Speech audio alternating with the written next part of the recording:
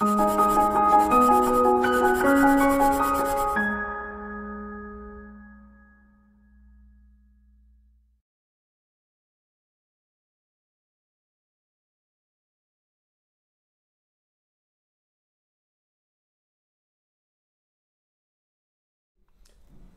friends, welcome to ProTalent and I'm Nitin Parmar, and today I'm bringing one of the very important article of our Indian Constitution, which is article number 131.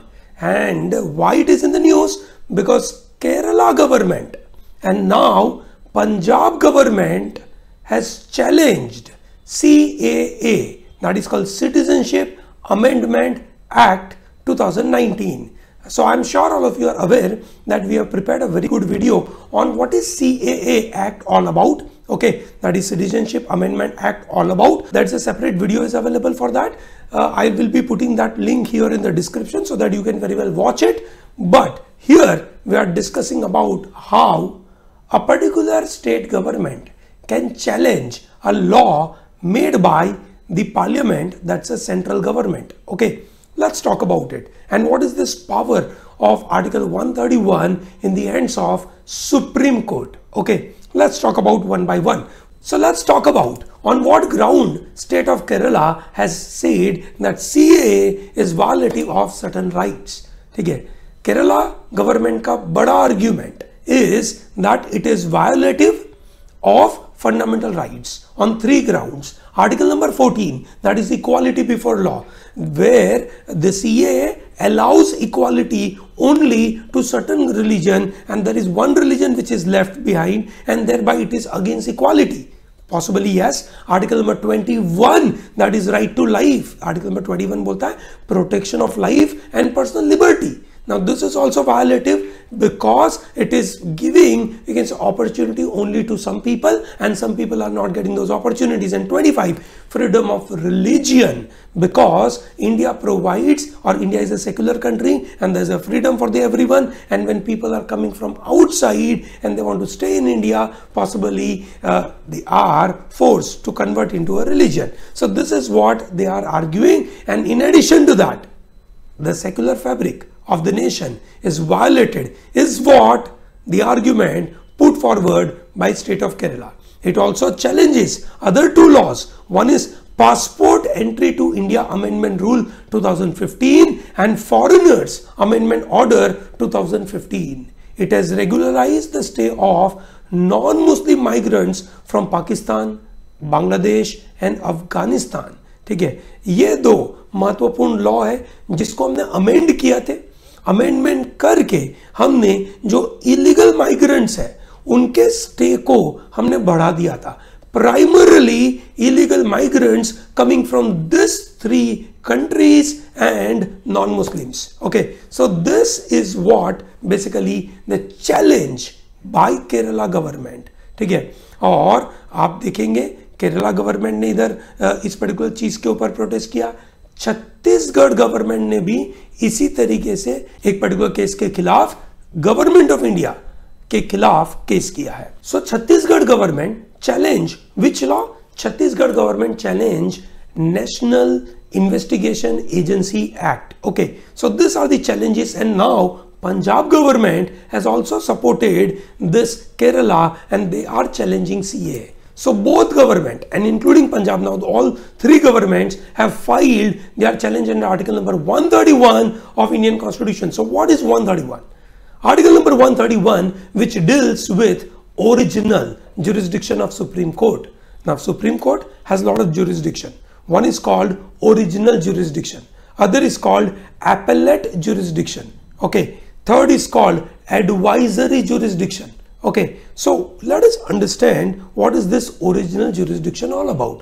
I'm not discussing about appellate and you can say advisory. Appellate ka matlab hai that you are not comfortable with the order of, let's say, trial court, and you went to the, you can say, sessions court, and then you went to the high court and still you are not satisfied. So you want to appeal in the Supreme Court. You can very well appeal in the Supreme Court. That's called appellate. Okay, while in the advisory, President of India can ask advice of the Supreme Court on any legal matter. These are the jurisdiction of the Supreme Court. We are talking about only original jurisdiction. Okay, so what is the jurisdiction? First and foremost, let's talk about that.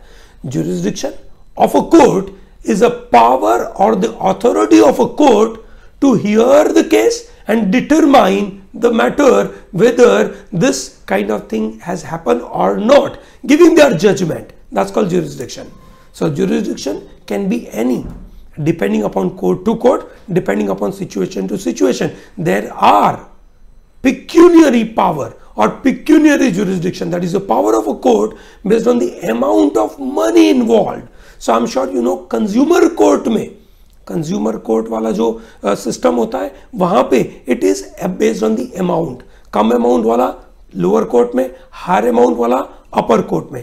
Territorial jurisdiction, so all criminal cases are generally coming under the territorial. Gujarat का अलग, महाराष्ट्र का अलग, ठीक है, आपका उत्तर प्रदेश, इस तरीके से सबका अलग, सब्जेक्ट वाइज. ठीक है, अगर कोई कॉन्स्टिट्यूशनल मैटर होगी सुप्रीम कोर्ट में जाएगी.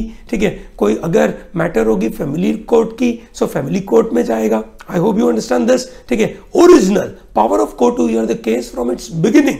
So what is the original jurisdiction of the Supreme Court? That's what we are going to understand. ठीक है, so original jurisdiction का मतलब है कि ये particular matter इसी कोर्ट में फॉल करता है. ठीक है, while appellate power of court to hear the case on appeal. ठीक है, while appellate jurisdiction Supreme Court का है, original jurisdiction Supreme Court का है, पर कौन सा है? Let us understand that. Okay, that is basically the idea. I hope you have understood what is jurisdiction. Now, why jurisdiction is relevant? That's a big question we need to answer. ठीक है, a judgment is passed by a court without jurisdiction is a quorum non judice. What is the meaning of quorum non judice? That is in presence of a person but not a judge, which means कोई court का particular जगह पे jurisdiction नहीं है और उस court ने उस पर्टिकुलर चीज पे अपना जजमेंट दे दिया है, तो माना ऐसे जाता है कि कोई कोरम तो बना ही नहीं. दैट मीन्स जो जजमेंट आया that is presented by anyone but not by the जज. ठीक है, and there bye it is null and void and it is not valid. It's validity can be challenged at any stage. So we have learned a very interesting, you can say, legal maxim called quorum non judice. I hope it is very clear. Very good. आगे बढ़ते हैं. So what is this original jurisdiction? Original jurisdiction of any court refers to its power to hear the case first. So in a criminal matter, where are offences related to IPC are triable by the court specified in the first schedule of the Code of Criminal Procedure. So CRPC के तहत जो first schedule की court होती है वहां पे IPC related matters will be there. The court of Chief Judicial Magistrate, the Judicial Magistrate of first class, Metropolitan Magistrate, Judicial Magistrate of second class have a limit on the amount of sentence they can pass. Thereby, अगर death penalty का कोई case होगा, so that is generally tried at a higher court. I hope it is very clear. Very good. So हर एक का अपना अपना एक original jurisdiction होता है. ठीक है, a high court exercises its original criminal jurisdiction only if subordinate courts are not authorized by law to try such matters. ठीक है, अगर लोअर कोर्ट के पास वो पावर नहीं है तो ही हाई कोर्ट में क्रिमिनल मैटर जाएगा. सो हाई कोर्ट जज, सेशन जज और एडिशनल सेशन जज can pass any sentence authorized by law provided that that sentence is passed by the court of session which is confirmed by high court. So sessions court अगर death sentence देती है तो high court को उसको approve करना बनता है, तभी जाकर वो death sentence दिया जा सकता है. In civil matters, suits are instituted in the court of lowest grade competent to try it, and although court of higher grade can also entertain any case, but generally higher court के पास burden ना हो जाए इसलिए generally lower court में जाता है. And the Constitution of India under article number 131 confers Supreme Court original jurisdiction on some special matters. Which are those matters? ठीक है, ये रहे तीन बड़े matters. Any dispute involving a question of law or the fact on which existence of legal right depends comes under original jurisdiction.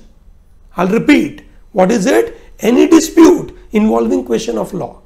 कोई भी dispute जहां पे कोई लीगल क्वेश्चन क्रिएट होता है या कोई ऐसा फैक्ट जहां पे कोई लीगल राइट डिपेंड करता है, ठीक है, वहां पे सुप्रीम कोर्ट आएगा.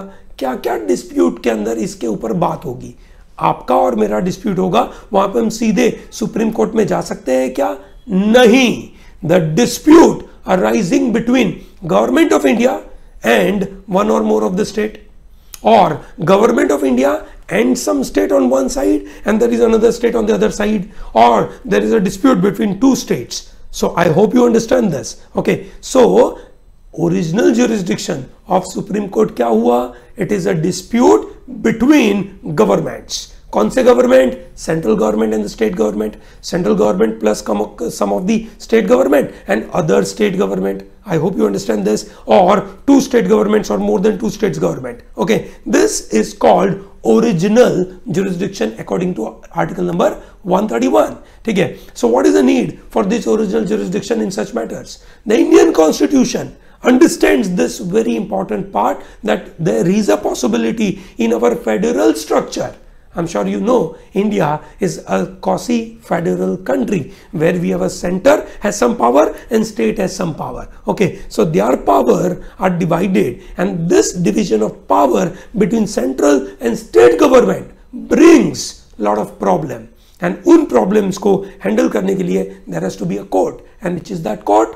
That is very simple, our Supreme Court. However, there may be differences over interpretation of this federal structure, and thereby to settle such cases we need Supreme Court of India as an arbitrator. So is there any bar on original jurisdiction of Supreme Court? Can there be any restriction on Supreme Court on original jurisdiction? Yes. So Supreme Court ka original jurisdiction cannot extend to, number one, a dispute arising out of any treaty or an agreement or covenant or engagement or other similar instrument executed before the commencement of the Constitution and continues to be in operation, or which provides that jurisdiction of Supreme Court shall not extend to such a dispute. अगर ये बोल के रखा हुआ है कि कोई ऐसे एग्रीमेंट जो इस कॉन्स्टिट्यूशन के पहले हम कर चुके हैं और उसमें